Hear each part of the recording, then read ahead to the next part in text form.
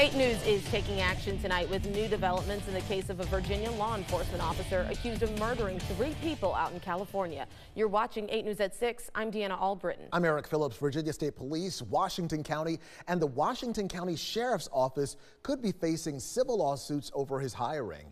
8 News reporter Olivia Jaquith is live in the Digital Center. And Olivia, what can you tell us on this tonight? Well, Eric, Deanna, the Washington County Board of Supervisors chairman tells me they got that notice in April, but it didn't include specifics about what damages the family members would be seeking. However, according to the LA Times, it could be more than $100 million.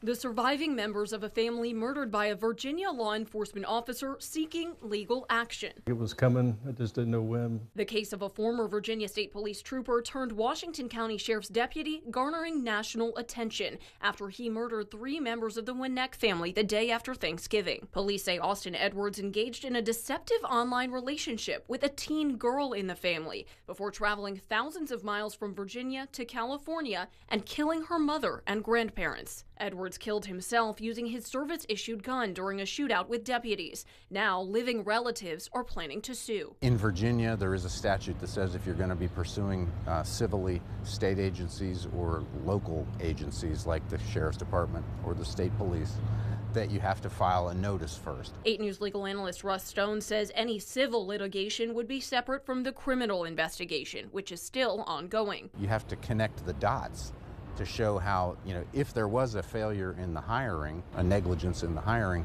how did that actually cause the death? But former state police captain Dr. Frank Whitehurst says Edwards' training as a trooper did help him commit these crimes. The troopers are trained to take command, use the command voice. He went through 29 weeks of training, which probably put him in the best physical shape he's ever been in. And all those things just add up to giving someone success to commit a criminal act. This after an external investigation into Virginia State Police's hiring practices revealed only human error as the reason for Edwards' hiring, despite records of a violent past and psychiatric issues. But Governor Glenn Youngkin says that error does not mean the agency as a whole should be condemned. I'm satisfied with what's happened.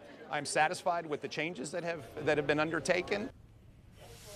Now, the Sheriff's Office has not responded to our request for comment, but the Board of Supervisors is set to discuss the matter during its meeting on Tuesday. For now, live in the Digital Center, Olivia Jaquith, 8 News.